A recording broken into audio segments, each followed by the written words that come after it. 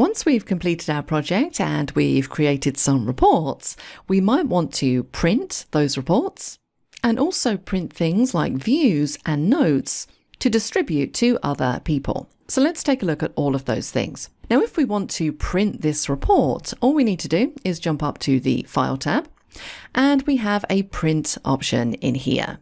We're going to get a big old print preview on the right-hand side so we can see exactly what this project is going to look like with the current settings when we print it out. And you can see on the left-hand side, we can choose our printer, and then we can choose what we want to print. So currently, I'm printing the entire project from start to finish. But I do have some other options in here. Now, two of them are grayed out because they're not relevant for this particular project, but one of them is print specific pages. So if I was to select this, I can choose the pages that I want to print. Now, this is literally just a one-page report, so it's just got pages 1 to 1. But if you're printing something that had multiple pages, you're going to be able to select which pages specifically to print. And you'll also see in a moment when we try and print one of the task views, we can select the date range that we want to print as well. Now, for the time being, I'm going to say print entire project because it is just one page, and I can then go in and choose if I want landscape or portrait orientation, and also select my paper size. Now, I'm in the UK, we use A4 paper, so I'm going to make sure that it's set to that. Once we have all of our settings correct, we can simply click the print button at the top in order to run off this report. So let's click the back arrow to go back to our project. Because what we can also do is we can effectively copy and paste different charts from our report into other applications. For example, maybe I want to grab this little cost chart just here and use it in a PowerPoint presentation to present data to my managers. All we need to do is select the chart. We can press Ctrl+C, or we can go up to the task ribbon and choose Copy. Then it's just simply a case of opening another application. I've chosen Microsoft Excel, but this might be Word, it might be PowerPoint, and I can then press Ctrl+V or use the paste button in the clipboard group. And you can see there is the chart. Notice it hasn't brought across the orange color because it's going to take on the properties of whatever theme I have applied in Excel, but I can go in, change the colors and set it back to orange.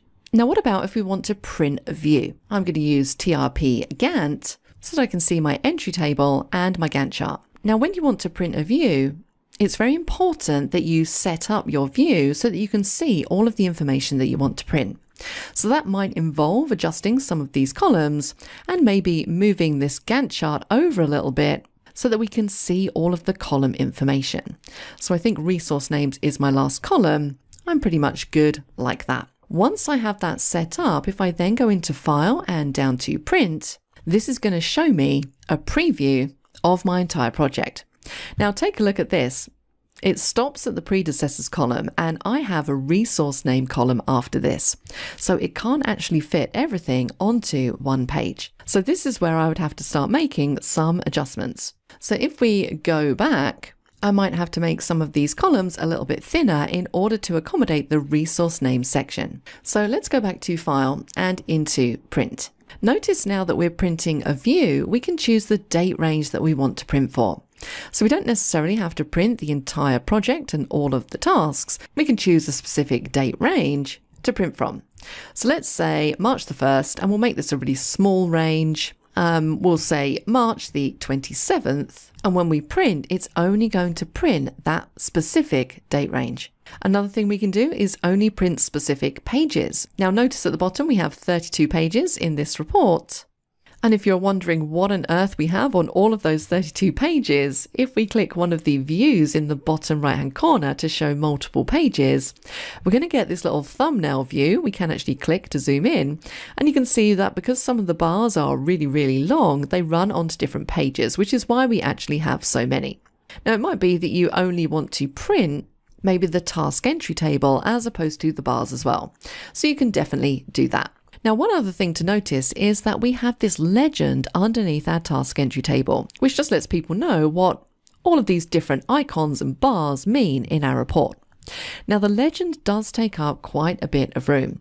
So it might be that you want to turn this off completely, or maybe just have it displayed on the first page. So to change this, we can go into Page Setup, And we have a legend tab just here. And you can see here, legend on every page, on a legend page on its own, or none.